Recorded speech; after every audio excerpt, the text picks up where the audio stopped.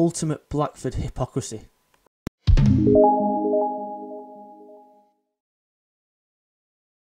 As usual, Five Bellies couldn't wait to stick the boot in the virtue signalling session in Parliament yesterday, when MPs basically spent hours saying how great they were and how bad the government was.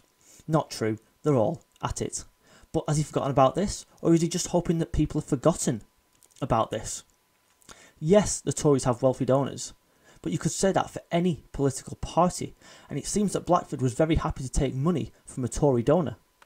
He called the Tories callous, yet he's happy to take money from one of their biggest donors. His defence was that he didn't know this person was a Conservative. Yeah, right. He simply pretends to be principled, just like most of these MPs.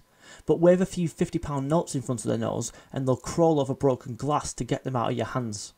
Forget principles, forget pretending to want a referendum. We all know what you're up to. You're in it for yourself, just like most of them.